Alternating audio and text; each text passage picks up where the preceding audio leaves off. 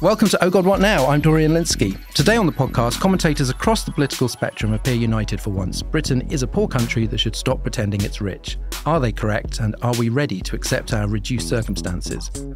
Plus, with Parliament out until September, we've noticed there are admirable people in the political world after all. We'll discuss our personal heroes. And in the extra bit for Patreon backers, we'll pick our personal best summers of all time. Remember, the podcast is now on YouTube. We're on a mission to clean up your algorithm so you won't be recommended Jordan Peterson videos all the time. Go to youtube.com/ohgodwhatnow or follow the link in the show notes. If you're already here, I'm waving at you. Let's meet the panel. First up, Associate Editor of The New Statesman, Rachel Cunliffe, back from Switzerland. Hello, Rachel. How was it? Hello. It was wonderful. I turned the news off for a week and I came back and nothing had happened. Pretty much. No, nothing has happened. We've really got very little to talk about, except Britain's decline to poverty. After weeks of Stop the Boats posturing, Rishi Sunak has admitted that it is, in fact, a complex problem that can't be solved overnight. You've written a column about that. Yeah. Was it perhaps unwise to reduce a complex problem that can't be solved overnight to a three-word slogan? I think they didn't realise quite how catchy the slogan would prove to be. So what Rishi Sunak actually promised to do when he announced his 5 priorities in January was to pass new legislation to help stop the boats. And that got truncated to stop the boats. And actually, he has introduced the legislation. So he has done what he said he was going to do. But because it's a really catchy slogan, people are now like, but you haven't stopped the boats. And he went, well, actually, technically, I never said I was going to. And that is having exactly the kind of positive warming effect on his reputation as you would expect. It's like saying you're going to help find a cure for cancer, but it gets reported as you have a cure for cancer. Yeah, but you spend the first half of the year trading off how great you are because you're finding a cure for cancer. And then at the end go, actually, you've moved the goalpost. That's not actually what I promised. Wasn't moving the goalposts Owen Paterson with badgers and TB, and someone said to him, have you moved the goalposts? And he said in a live TV clip, no, it's the badgers who've moved the goalposts. And I feel something similar may be going on here with the badgers again. It's the badgers. It's always the badgers. So is this partly why Labour is at an amazing 50% in one recent poll? So I think that probably has more to do with collapsing public services, everyone feeling poorer, interest rates, inflation, cost of living crisis. I think those are the issues that are making even people who were Tory-leaning think, hang on, this lot haven't got a grip. And it's not like Labour is massively trusted on immigration and on being tough on channel crossings either. However, it doesn't really help that the government is pointing to one thing that differentiates themselves from Labour and showing themselves to be handling it really, really badly. Ros Taylor is the host of Jam Tomorrow and author of an upcoming book on trust. Hello, Ros. Hello, Dorian. Frans Timmermans, the former head of the EU's Green Deal programme, has just resigned in order to fight the general election in the Netherlands. Is his exit a big deal for the EU's climate policy? Who's taking over? Yes, it is a big deal. This is a bit inside baseball, a bit Brussels special. Yeah, People like that. Yeah. No, it's not good news that he's leaving for the EU. Anyway, it might be better news for the Netherlands if they get a prime minister who is not here to field as is happening here with net zero and the backlash that we've seen over the summer. There is a bit of a backlash also in Europe against aspects of net zero. One of them, for example, is the Germans being very annoyed about the forthcoming ban on gas boilers, which they suddenly realised is going to be really, really expensive for a lot of them, and fair enough, it is. And also agriculture. Now, agriculture has always, of course, been central to the EU and the EU's idea of itself. And one of the aspects of the Green New Deal is cutting down the use of pesticides, and they're responsible for a lot of emissions. So that is going down very badly with a lot of farmers, including in Timmermans' home country, the Netherlands. So there's also no plan for carbon capture. They haven't come up with an idea of how they're going to do that yet, which is a big gaping hole in the New Deal. And they are coming under pressure because the US, of course, is pushing through massive, massive subsidies, massive Green New Deal, and the EU needs to catch up. You might think a low-lying country like the Netherlands would be particularly keen on action on climate change. Well, yes, but on the other hand, there's a lot of pigs, and those pigs need to be sold. Bacon. It's a big thing, agriculture in the Netherlands, and also they've successfully, of course, managed to keep out the sea in previous decades and centuries. For that. They're pretty good at that in the past, so perhaps there is a little bit of overconfidence. I'm not sure. If it's not the badgers causing trouble, it's the pigs. Returning this week is one of the writers of Mrs. Doubtfire the Musical and co-host of We Are History, which you can listen to on your way home from Mrs. Doubtfire the Musical. And I first came across him through his excellent book, Things Can Only Get Better, about being a Labour activist in a time when being 50% in the polls was the impossible dream. John O'Farrell, welcome to the show. Thank you for having me on. By the time most people hear this, Donald Trump will have surrendered to authorities in Fulton County, Georgia. The judge says he can remain free until his trial, provided he doesn't attempt to threaten or intimidate witnesses. How likely do you think it is that he will exercise this self-restraint and respect for due process? I think that he will not overtly threaten witnesses, but he won't discourage his supporters from doing that. The great thing about the Georgia indictment, it means that, A, we get to see a mugshot. I think this was on your show earlier in the week or last week. We get to see a mugshot of him, which I'm really looking forward to. And he can't, if he gets elected, pardon himself from state offences, so that he can't be innocent after all this has come out. The trouble is, the Republicans who support Donald Trump completely believe that he is being persecuted, that this is a witch hunt and that the election was fixed. And there's just no sanity to any of the debate about this with them. So if there is a mugshot, it'll prove to them that he's being persecuted. And if he is found guilty, it'll prove to them that, he's a martyr and a hero. So I don't really know where we go, apart from just hoping that the people who aren't that interested in politics in America will think we don't really want this guy as our president while he's in jail. Well, this is the same with, you get the same thing with Andrew Tate, where the fact that he is being prosecuted for all manner of trafficking crimes and really grim stuff is not disqualifying, but actually proof that he's onto something, over the target, as they say, and therefore is being persecuted. So the more crimes you are charged for, the more people like you. It's this whole new world we're into of alternative truths. And when the internet came along, we all thought, this is great. Well, everyone's going to have so much more information. But we didn't realize that didn't mean, facts that weren't facts. And that's sort of where we are now. Okay, we'll try and do some facts. First this week, consensus. Let's stop kidding ourselves. We're a rich nation and get real. The UK's gone bust, says Will Hutton in The Observer. Britain is now a poor nation. This is the number one issue we face, yet our leaders ignore it, rages Daniel Hannan in The Telegraph. Britain should stop pretending it's a rich country, chips in Bloomberg. The UK is the sixth biggest economy in the world, but only 31st on the list of the richest countries based on GDP per capita. Real household incomes are the same now as they were in 2008. The average household is 20% poorer than its peers in Northwestern Europe. And national debt has trebled in 20 years. And the organisation Civic Future recently held an event with the title The Great Stagnation, which must have been a lot of fun. The left wants more investment to curb inflation and boost growth. The right thinks the cause of our woes is too much wokery and regulation again. So is Britain really a poor nation is the first question. Ros, Douglas Carswell claimed that Mississippi, where he now lives and works, was richer than Britain despite being the poorest US state. And John Byrne Murdoch at the FT responded with some sceptical number crunching, as he is wont to do. How does the comparison hold up? Not very well, but it's a very difficult comparison to make because GDP is a very rough and ready measure of people's comparative wealth. And if you think through it, that makes sense because it's impossible to make comparisons between a country like the UK where we get free healthcare and a country like the US where you very much don't and where the state provides different things. Some things, on the other hand, cost a lot more in the UK, like housing. Much easier to get cheaper housing in Mississippi.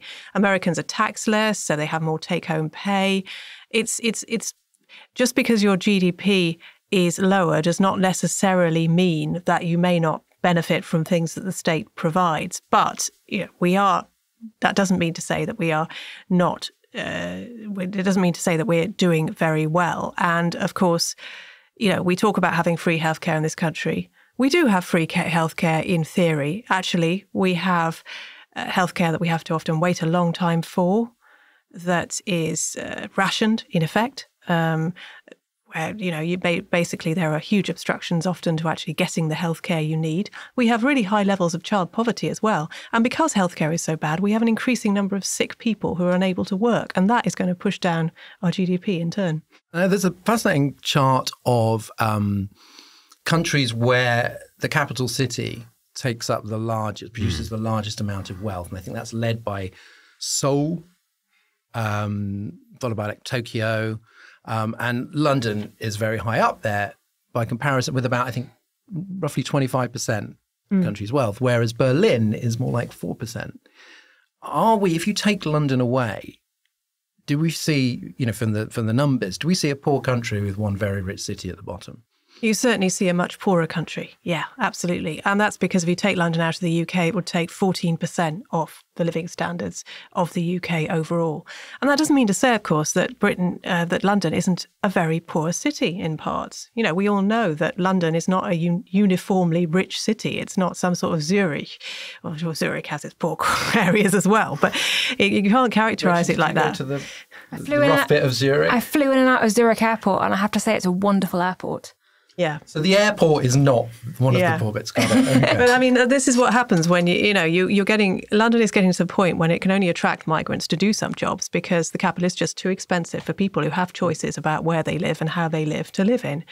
And so you get extremes of wealth within the city itself too, which is what we see in the country too. Because if you look at our GDP as well, back to that, it's similar to France's. But who gets the GDP? The top 10% of households in Britain are actually richer than those in lots of other European countries. But the middle and the bottom are lower. So it's not just the poorest who are poorer, it's the middle classes as well.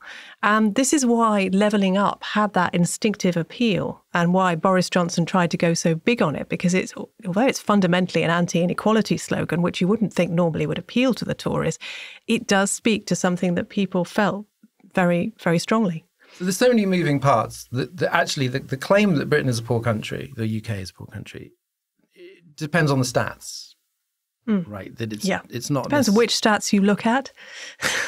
There's one stat that's leapt out at me from that Will Hutton article. That was that small children in Britain are among the shortest in Europe. And I thought, well, that's something you just can't argue about. If the child poverty is so great that children are not growing as fast and would be several inches or centimetres shorter than their European counterparts, there's no arguing with that. It's just a very demonstrative example of how bad child poverty has got in this country over the past 15 years.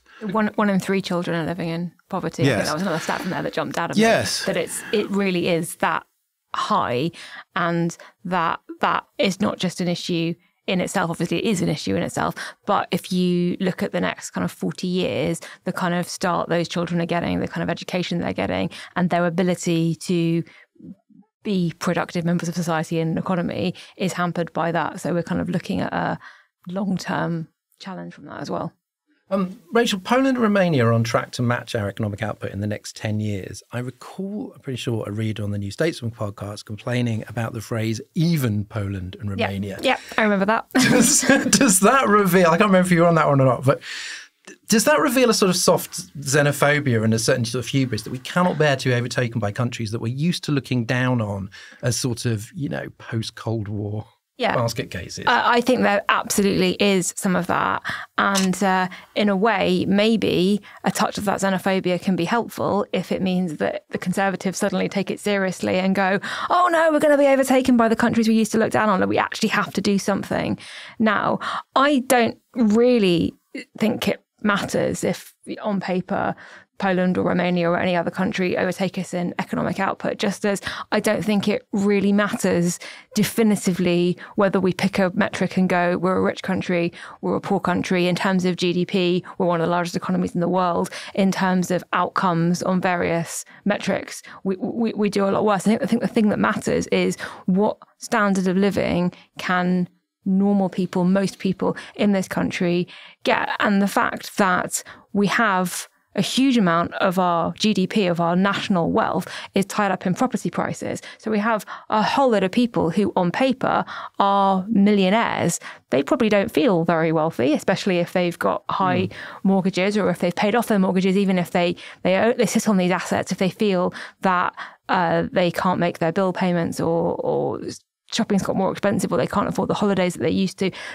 The fact that they're sitting on an asset worth several £1 million doesn't really feel like wealth. So you can look at the numbers on paper and go, London is this incredibly wealthy city. A lot of that is tied up in property that doesn't tell you very much about people's lives. John, this is not the economy that Tony Blair inherited. low growth changes politics, especially for Labour. Does it make it more acrimonious if it really comes down to who gets the slice of a not growing pie? I think it is a very different situation to the one that Tony Blair inherited in 1997. Although I don't think I quite appreciated that at the time, that John Major had done anything good or that the country was going in the right direction in the end of that Major government. Now we look at it and go, it's actually a really tricky thing for Keir Starmer to come in, because people are going to have huge expectations for change and improvement in their standards of living, and the money just isn't there. So yeah, I think it's going to be really tricky, and it's going to make it much harder for Labour to win that second term, given that we've seen how wildly fluctuating the voters are and how shallow I think that support is for Labour. Though it seems to be wide, it seems to be quite shallow as well. So I think it's going to be very different to 1997 and what Blair inherited. And it's going to mean that, we're not going to suddenly go, great, there's a Labour government, look, all the wages have gone up and we're all, paying, inflation's going down. And it's not going to be the magic bullet we all sort of hope and sort of presume it will be. Well, Liz Truss, bless her, was very into growth. I love how you said that as one word. Liz Truss, bless her. And she did seem to sort of believe in like the magic bullet, which turned out to be aimed at her own head. That this would just kind of like, well, all you do is you kind of slash taxes and suddenly there is growth. And all of these, frankly, very depressing articles are pointing out how long-term and structural it is. And you can't just come in and just go, we found where the growth was hiding. Here it is. So let's talk briefly about the reasons for this. Ros, we love to blame Brexit for everything. It's made this podcast what it is. And COVID certainly didn't help. But it does go back further. Is there a kind of, like, what are the origins of this low growth, low productivity? Yeah, I mean, the terrible irony of Brexit is that, it was in part prompted by the people being fed up with the state of the economy and the inequality in Britain in 2016. And it goes back to the 2008 financial crisis, basically, and what happened after that, because wages and productivity have basically been stagnant until since then. And then we started building in these structural weaknesses that we've got in the economy, as Rachel talked about, the massively high property prices and the way they just keep booming, not building enough housing, the changing kinds of work that we do and the way that there are so many more zero-hours contracts, which contributes in quite interesting ways to a lack of productivity.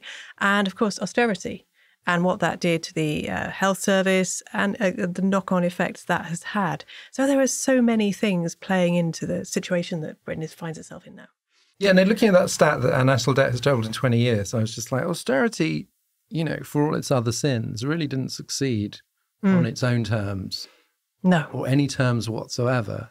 No, it didn't. And of course, the questions about whether it was even the right time to do austerity and whether you shouldn't actually have been ploughing more money into the economy is a very live one. John, Daniel Hannan, being who he is, thinks that we're getting distracted by, quote, equality, obesity, trans rights and other ephemera.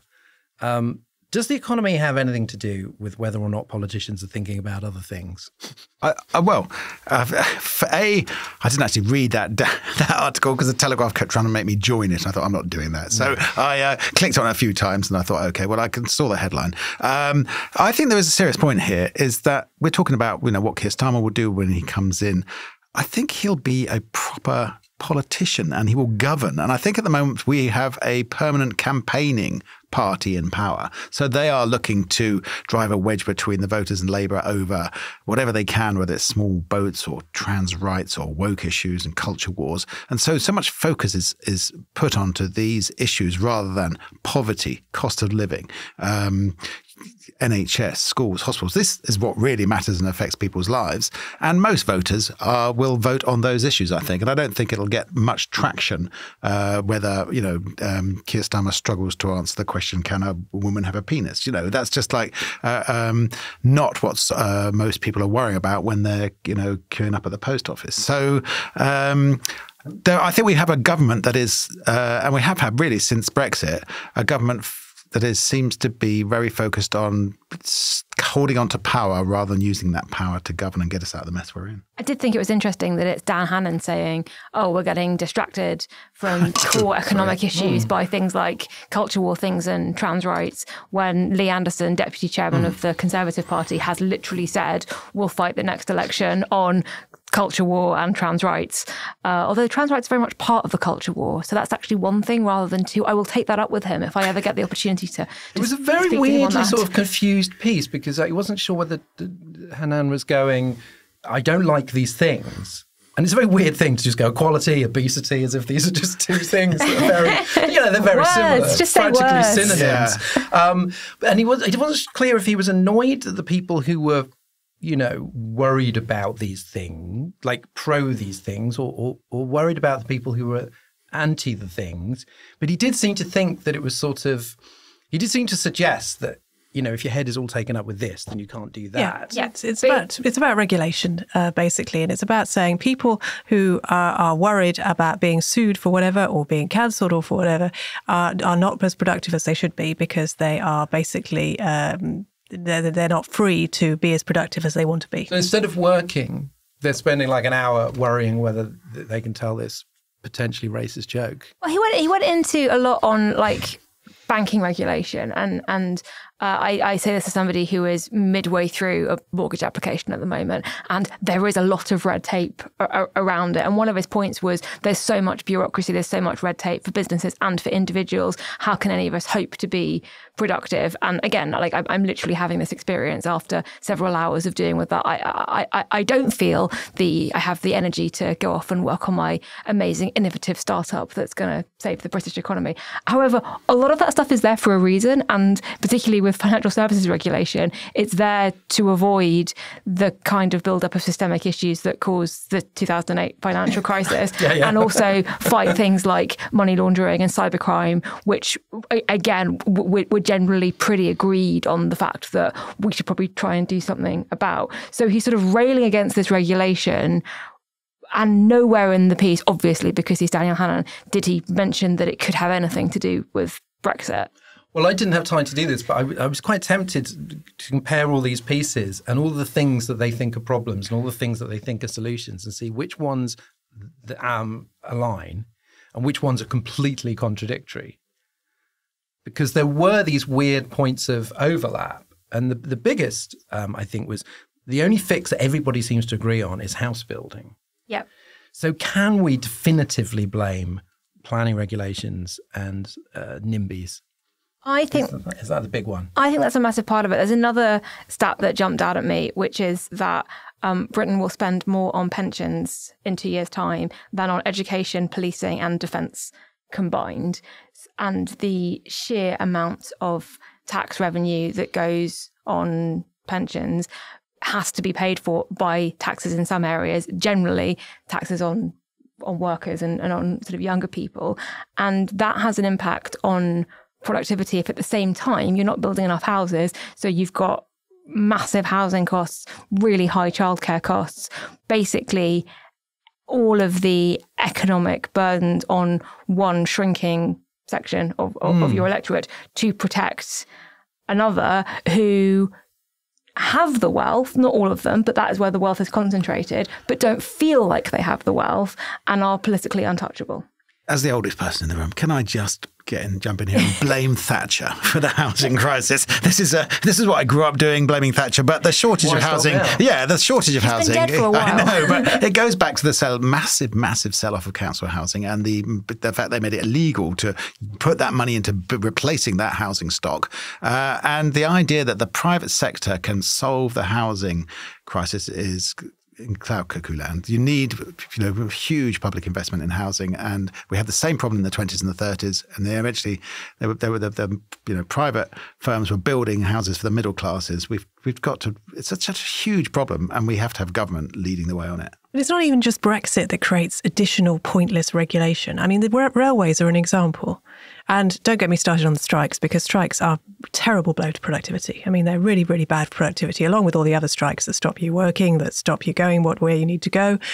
It's the way that the railways were privatised basically created huge amounts of regulation multiplied across multiple companies that constantly change. And, the right to get your money back when your train is late. It's a massive admin deal. It's a massive admin deal for everyone travelling and for the companies themselves. And this was entirely created by the structure that they set up, and which in itself contributes to the delays, because so often the companies don't actually work together. And so these very structures, the deregulation that Hannon is, championing, create, because of the problems that they themselves create further responsibilities and further regulation, which he didn't seem quite to grasp. We've done too much, Hannon. So, Rachel, I'm going to end. Will Hutton wonkishly suggests splitting the Treasury into an office for the budget and an economic strategy ministry to stop the Treasury having the final say on everything. I'm not going to pretend to understand exactly how this would pan out. But is this the kind of what might seem to many people a lot more abstruse than build more houses? Is systemic reform needed if we're looking at sort of across the span of decades, that there are certain things to do with growth and productivity that can't be fixed with the system as it is currently constituted? So there's this idea of Treasury brain, which is that the Treasury exists to save money or to really, really get value for money on everything, even when that means cancelling infrastructure projects or rescoping them so that they prove half as useful and productive as they originally would have done. Things like having HS2 end in the outskirts of London rather than Euston Station, or extending the timeline so that you fit into your budget cycle. It looks like you've saved money in the immediate term, but over the long term, it costs millions or billions more. And there definitely is some of that. And there also definitely is some of things that are really difficult to measure in financial terms, like having healthy children and how that's a benefit to society. It's also going to be a benefit to the economy in 10, 20, 30, 40 years' time. But it's really hard to measure in a 5-year term. So you can't do your cost-benefit analysis in a way that the Treasury likes. And there's this idea that if you just took the Treasury out of that equation, you'd have better decision-making. I think there were two problems with that as a strategy. One is that reorganising Whitehall is a thing that leaders and governments love to do to make it look they're doing something. And all it does in the immediate term is create chaos for the civil servants actually working there. No one knows what they're doing. No one knows who they're reporting to. Good work ends up getting lost or having to be redone. It might be a good thing to do in the long term, but it causes a lot of disruption and chaos. And every time you think you've got a grip on it, the next government or the next minister comes in and wants to do it all again and undo it. So that's the first issue. The second one, though, is that it's not just the Treasury that means that governments are really bad at thinking long term. It's the electoral cycle. It's the fact that if you make a decision to have new housing developments, you hear from the residents who are absolutely furious that their green views have been marginally spoiled by other people being able to have homes. And you don't get the electoral benefits of that for years or decades. And politicians aren't very good at doing that. So I would... Democracy is the problem. Really. I kind of think maybe democracy is the idea of breaking up the Treasury is not a new one, of course. No, and I think Harold Wilson brought in a Department of Economic Affairs, which was nobody quite sure what it was supposed to do. Yeah. And it didn't last very long. Is that not Yes Minister? No, Yes Minister. He was the Department of Administrative Affairs, which was a satirisation of Wilson's idea. But yeah, Jim Hacker was like, oh, yes, I'm Minister for Administrative Affairs. What does that do? I'm not really sure, is the joke of it. And anything you take away from the Treasury, there'll be a huge sort of turf wars power battle within Whitehall. And I think it'll distract from actually dealing with the very urgent problems that have to be dealt with. And they'll all be undone again. It's like schools. They just, let's have academies. No, let's have grant-maintained schools. Just leave it alone and let them get on with it is what I feel. Thank you, caller. Can I say my favourite line from one of the articles, which I think was either Bloomberg or the Washington Post, which referred to the Conservative base, so older voters who have pensions, who own their homes, who are very keen on blocking new developments and yet increasing taxes on younger people to pay for them, referred to them as hobbits. in their lovely little hobbit holes, just shut away from the world, and leaving the struggles of, I don't know, saving Middle Earth from Sauron on the One Ring to other people. I just thought it was a lovely image. That seemed like a very American way also to write about England. Yeah. Just bloody hobbits. You can visualise it though, can't you?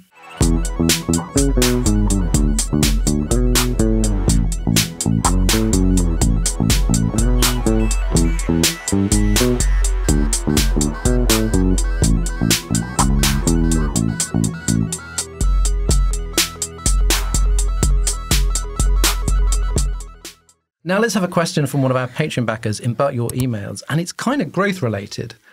Peter Gowers asks, why are politicians so afraid of remote work? It really could level up the country, move the jobs and income to where the housing is, embrace it, leverage universities and improve people's lives. Yeah, I mean, I would take issue a bit with this because, I like working from home. Yeah, absolutely. And it can have great effects like, cutting commuting and cutting congestion and reviving things like cafes in the areas where people live rather than just the ones where they work. But, there's a lot of buts. And they're often buts that don't occur to the people who are proposing this because they are not the ones who cannot work remotely, because a lot of work can't be done remotely. And that work is often much lower paid. And so you do risk having a situation where people who are in better paid jobs that can be done remotely have a lot more autonomy, and it's all great, and they don't have to commute anymore. And people who work in lower paid jobs do, but they don't have the voice. They don't, for example, you can start axing buses like we've done in the last 2 years since the pandemic. You can start running down the country's railway system in various ways, and you don't get too much protest because people, the middle class, no longer use them and depend on them in the same way, and so they get screwed over. And that is one of the things that goes on. I think there's also an important thing to be said about, the problems we have in intergenerational issues in Britain at the moment, and the feeling, that there are tensions between the generations for reasons we've just been talking about. When do the generations come together? They come together at work. If you're not physically getting people together, you don't have role models, if you still see them as role models, for younger people among older people in the office. You don't have the kind of easy connections that you can cultivate in an office. And I think that could be a real problem, could be a real risk. John, you're a role model. It means I'm old. But obviously, writers are often remote working anyway. Yeah. But we see lots of pieces in the right-wing press sort of fulminating against remote working. Do you know what I think it is? I think they don't trust people not to skive off. I think they just think that they're mucking around or playing solitaire on their computers or whatever those Telegraph leader writers still have on their old computers. There was I want to say it was a Telegraph. It might not have been an article recently. What do people do when they're working from home? DIY and having sex. Right. Apparently. Well, I work from home a lot, and I can tell you I don't do either of those. And I actually, someone who can work at home all the time if I want, and I choose to go into a library in central London and just have create a phony commute just for the sake of getting out of the house and meeting some other writer friends. And that sort of balance of 2 or 3 days a week in town and a couple of days at home is great for me. And if people can recreate that model in the office, I think that's good. But I think there's something very important about socialising with work colleagues. So I think people would be happier if they have those 1 or 2, 3 days at the water cooler, as the Americans say.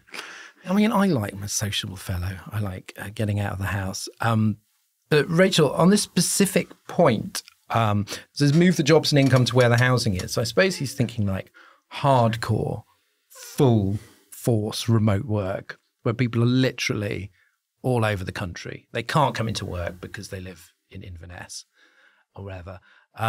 So would that work in terms of spreading the wealth, allowing people to buy, to buy houses? It's funny you mention Inverness because there's a New Statesman writer who was working from the London office before COVID, and during COVID decided to move to Edinburgh to live with her boyfriend. And when the management were trying to convince us to come back 1 or 2 days a week, she was like, no, I live in Scotland now. And they had to decide what to do about it. And the answer was, okay, you can carry on working from Scotland. The risk, which inevitably people mention, is if you can do the job from Scotland, why not from Bangalore, Chiang Mai, somewhere where wages and housing costs are much, much, much less. So are you in fact creating a situation where suddenly your job doesn't exist anymore because somebody can do it for a lot less money on the other side of the world? I think it really depends on the type of work we're talking about as to how much of a risk that is. Certainly, I think some of the tech companies, Facebook and possibly Twitter, were paying people less if they decided that they didn't want to live in cities like San Francisco and New York, where rents are very expensive. Yeah, you want to go off and work remotely from the middle of nowhere, fine, we'll pay you less. But on the politics of it, I think, like, while agreeing entirely that the infrastructure point and the recognising that not everyone can work remotely is really important, I don't think that's where Jacob Rees-Mogg is coming from when he rails against it. I don't think he has local bus routes in mind, not least because there is a local bus route in his constituency that has recently been cut with devastating effects. My colleague Anoush at the New Statesman went and reported on the missing bus route in Jacob Rees-Mogg's constituency in Somerset. I don't think that's what it's about at all. I think it became a culture war front. It became a progressive left-leaning workers. It became sort of woke, didn't it? It became woke. And actually, it could be the answer in a way to productivity, because if you make it a lot easier for parents to work alongside looking after children, picking children up from school, if you caring for elderly relatives, if you make it easier for people to fit their work in around their day, you will get higher productivity. You just have to trust that they will do that. Now, a lot of employers did trust their staff, and it seems to be going quite well for them. So I'm not quite sure why Jacob Rees-Mogg felt the need to get involved. Well, if you don't come into work, you can't lounge around on the furniture, can you? Like Mogg. Yes, you can't lounge around on the furniture anyway, because when he was leaving passive-aggressive post-it notes on desk, sorry, I missed you, you were out, he didn't seem to realise that there weren't enough desks, there wasn't enough space for the civil servants in those departments because the government had sold off the office space to cut costs. In conclusion, the government is bad. Remember, we're doing a But Your Email special soon, open not just to Patreon people, to everyone. You can email your questions to our old school address, info@romaniacs.com. We'll try to answer as many as we can.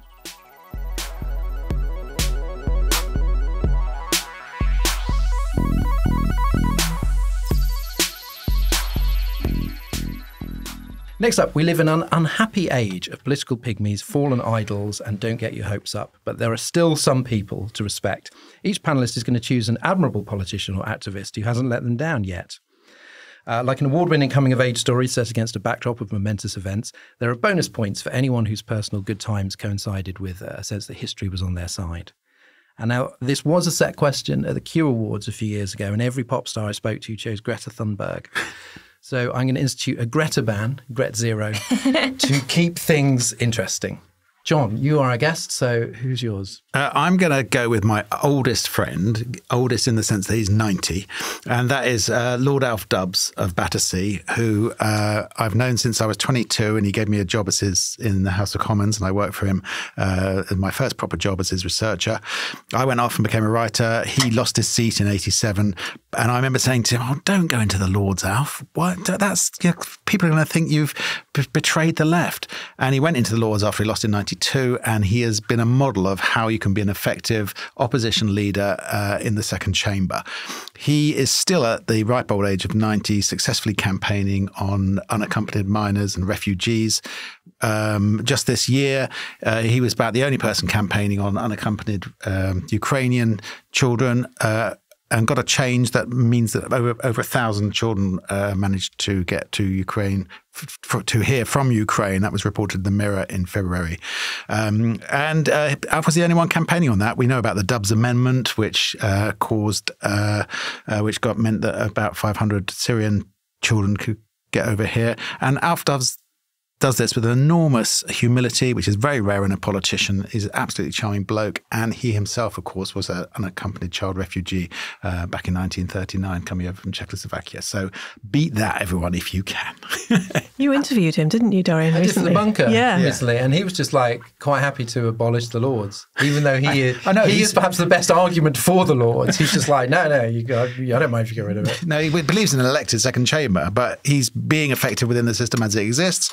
And I was proud to be the Master of Ceremonies at his 90th birthday party at the House of Lords this year. And he was very ill earlier this year, and he was in intensive care. And I went to see him when he was in hospital, and I thought he's come back out of it and he's campaigning hard, and we should be very grateful that he's still getting so strong. That's fantastic, and how nice that there's actually a friendship that goes back. Yeah, it goes back a long time. Yeah. Rachel. I really struggle to think of a politician, which is not to say that I don't think there are politicians doing good things, but this was quite a high bar. I think for this question.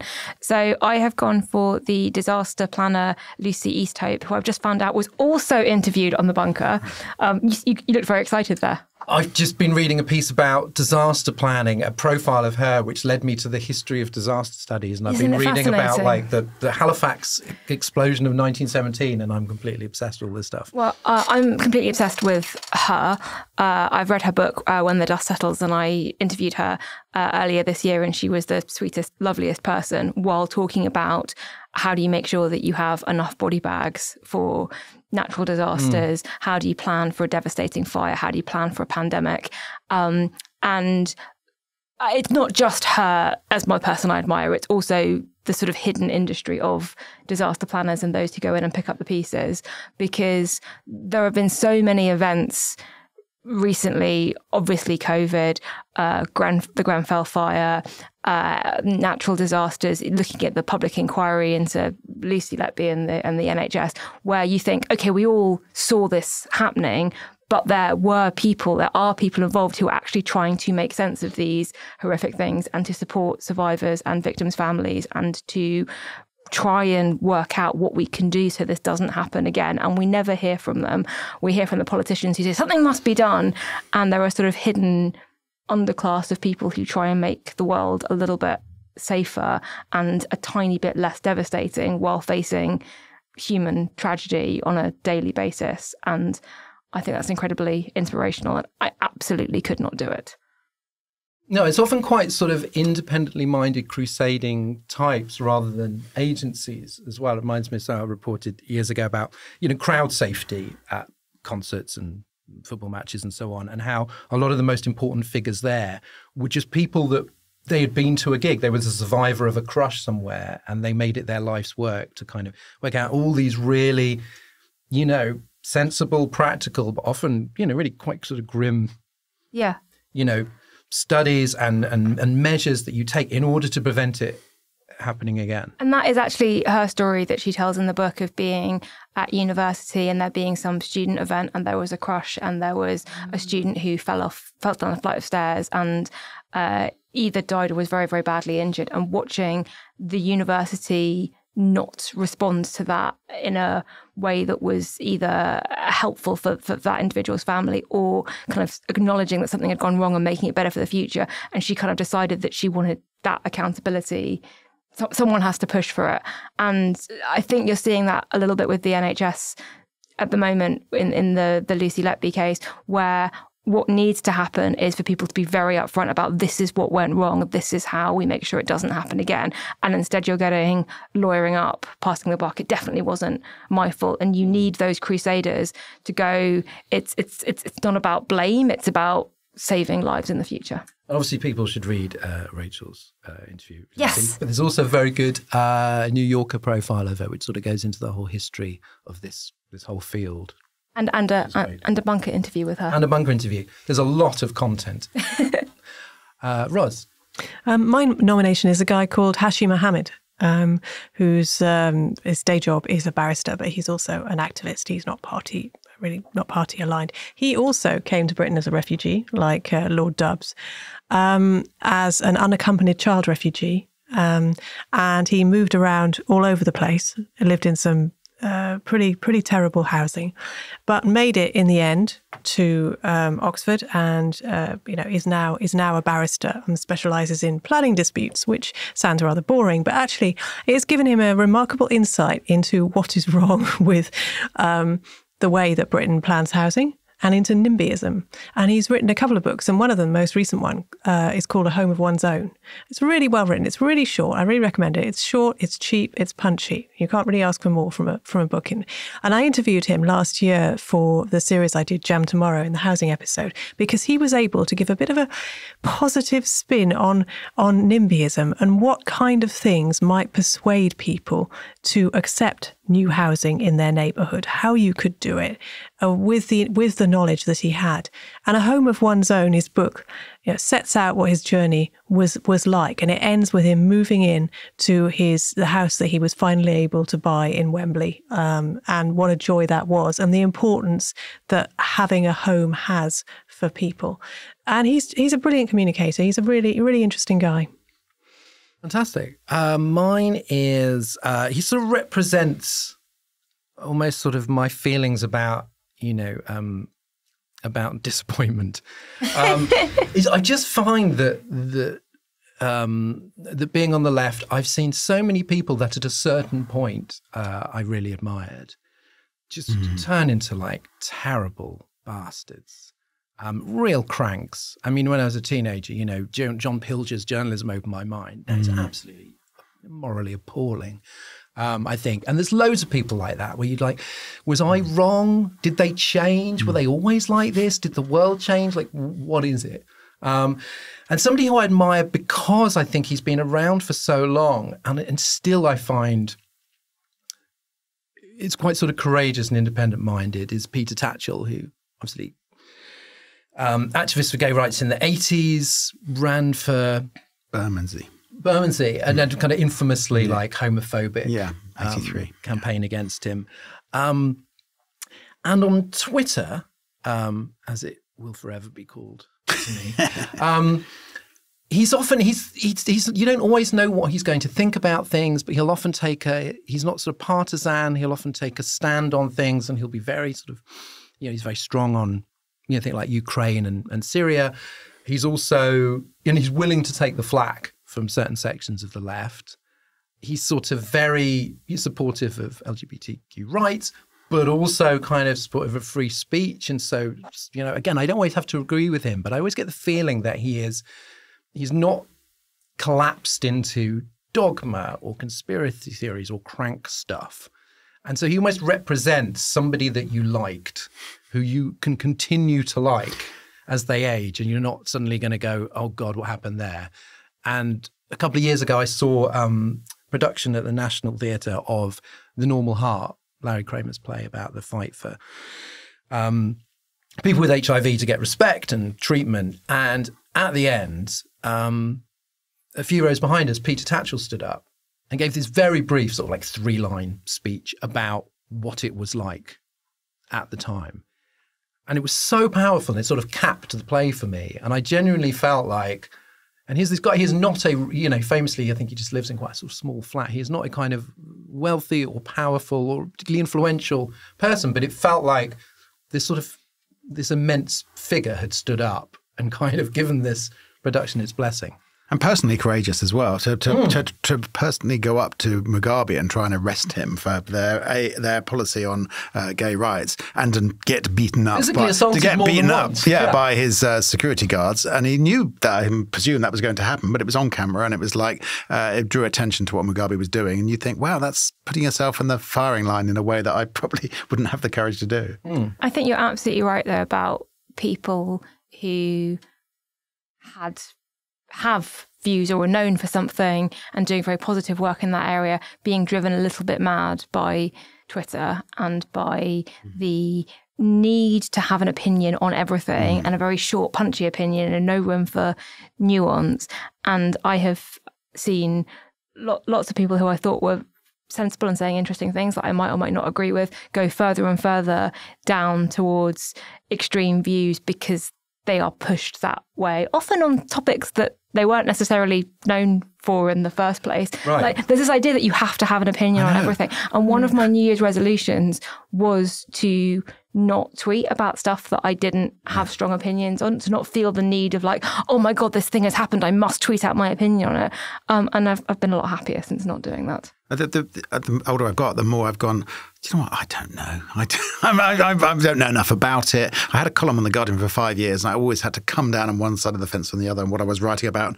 And I found myself going, but on the other hand, I thought this is actually not very exciting, writing. But yeah, I think it should be fine to go, I really don't know. And I'm sorry, but that's my position, and I'd love to learn more about it. Is a very respectable position to hold. That's what makes it so very difficult to have heroes, because, you can only really keep that single-minded admiration of someone if you don't see all the different, less attractive facets of their personality, which unfortunately, as you were saying, Twitter tends to bring out. It pushes you to be your worst self, I think, in many ways. Look at figures in history and imagine them on Twitter. Now, I'm really concerned that, George Orwell could have been a real dick on Twitter. Well, I'm sure he would have been, actually. Yeah. I think that's possibly why all of the celebrities picked Greta Thunberg, because it's much easier when they're teenagers and they're known for one thing and they're uncomplicated. I think you'd probably get quite a few saying at the time, Malala Yousafzai. Right, yeah. Because you're known for one thing and hasn't had time to grow up into a messy, complicated adult yet. But if you get to your 60s without sort of letting everybody down, I think is quite... If Tony Blair had been shot dead on May the 2nd, 1997, he'd be this hero of the left. You know what I mean? I mean, the thing to do is to die young like Che Guevara or John Lennon or whatever, and then you're always held up as this poster boy. Maybe. It didn't work for, say, John Smith. No, well, he was not that young, but... No, that's true. Yeah, but as you get old, I mean, who knows what John Lennon's position would have been on Brexit. But I think it did sort of work for John Smith, because a lot of the things that people that don't like Blair, a lot of the things that Blair did were things that John Smith was already doing. Yeah, but everyone's forgotten that. A lot of people on the left will sort of hold up John Smith as like, if only he had lived, and he wouldn't have done all these things. And you actually look at his reforms, and obviously very close to Gordon Brown and so on, and you're like, well, he kind of would have done, but, he might not have gotten people's tits in the same way. So what's the moral of this bit of the podcast? Die young. Yeah, that's my point. Die young and don't be on Twitter. So the moral of the first bit was democracy doesn't work. That was your point. And now die young. Good stuff. Good summer fun. We've reached the end of the show. Thank you to Ros. Thank you. Rachel. Thank you. And our special guest, John O'Farrell. Thank you very much. Patreon supporters can stay tuned for the extra bit after Demon is a Monster by Corner Shop and the traditional thank yous. You too could join them and get the podcast early and without ads, plus lots more. Search Oh God What Now Patreon to find out how. We'll see you next time.